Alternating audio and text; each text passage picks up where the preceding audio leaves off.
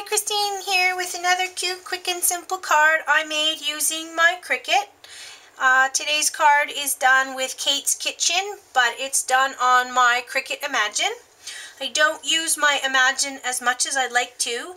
I have quite a few cartridges, but I was a little disappointed with my Imagine. The colors are not very vibrant and bright. They're kind of vintage colors. No matter what cartridge I use, I end up getting vintage colors, and they're soft. They're not bold, bright. So, and my cards end up kind of looking like they come from the 50s. And actually, Kate's Kitchen, I think all the images do. So this is no exception. But I like it. It's cute. You're My Cup of Tea is what the theme is today. And so I use some glitter glue, brown, to get some bling and some wow to this card. So I'll show you what I've done. I started with brown cardstock, 8.5 by 11, cut at 5.5 inches, folded in half to get a standard A2 card. I doodled with a white gel pen all the way around. And because I printed this pattern paper with Kate's Kitchen, I actually didn't make enough to do my regular 4 by 5 1/4, but you can. So in this particular card, I used some, just some pale white eggshell colored paper, which is cut at 4 by 5 1/4, and then this pattern paper is cut 1/4 inch shorter. So all I did was glue that straight down, and then I'll show you what I did with the Cricut cartridge. So I'm not sure, I didn't outline the pages what I wanted, so I'm gonna kind of go with what I remember doing. Page 17 has this cute little teacup, and instead of doing the whole image, I did hit the layered function, and I cut out this cup twice. And on the Imagine, it has a left side measurement and a right side measurement. I always go by the left side measurement, so the cut on the left is at 2.5 inches, and I cut it out twice because I raised it with pop dots.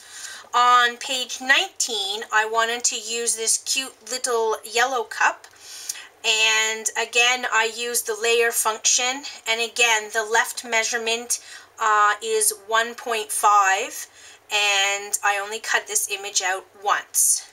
I also went to My Cup of Tea on page 25, and I cut out the whole image again at 1.25. Excuse me, 1.5, and then I cut this as a top layer, which I raised with pop dots again at 1.5 inches. And then I just printed some of the pattern paper. So this cute multiple teacups I used, and you don't need a big square. And on the very last page, right here, is the pattern I used to get the background border, and I just cut it in a big square and then cut it out. Alright, so very easy to assemble. I just started with this piece here.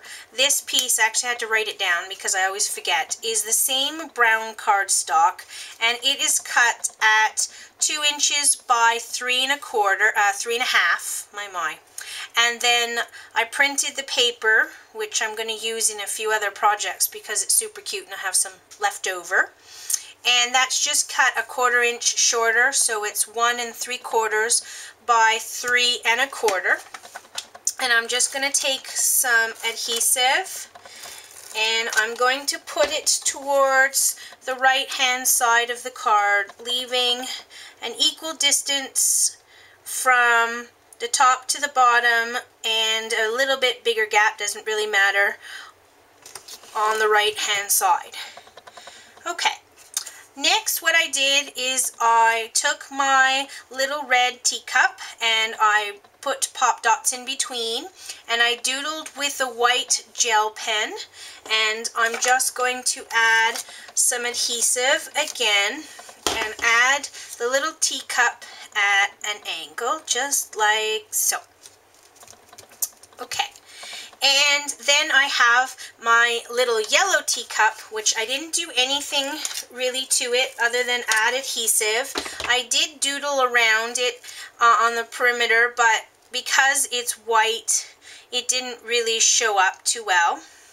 So I'm just going to put that in an angle. And then I have You're My Cup of Tea, and I raised it on pop dots and I added You're My, and then what I did is I put it against the brown cardstock and then I raised it on pop dots again.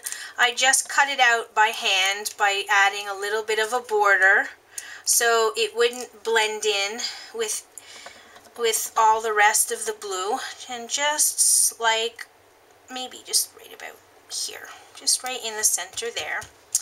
Alright, and all I did is to add a little bit of something.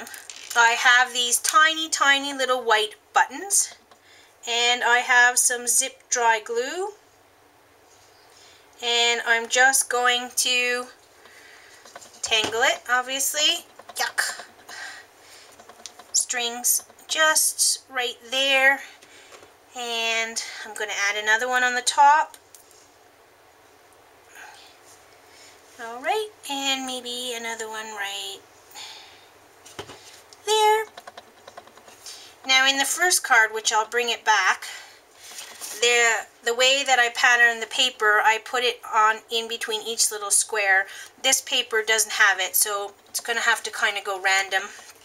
Anyways, and then what I'm going to do is put 6 down at the bottom, which I'll start just like so. And alright, and I'll keep going by adding 6, and I'm just going to turn the card just a little bit. All I did after that is I took this particular one is Studio G, so it's from Walmart. It's glitter glue and it's brown. And actually, it might not be from Walmart. There's a possibility it's from Michael's. Either way, it's one of the two. And all I did was take some of the glitter glue. Make sure it works. There we go. Okay. And just add it into the teacup to add some bling. Just like so. And I'm just going to turn the cup again. And not the cup, the card. Anyways, just like so. And when it dries, it gives you some added sparkle to the card. And I think that's it. So I'll finish putting on the buttons. But there you go. Very simple, very quick card. Hope you like it. Thanks for watching.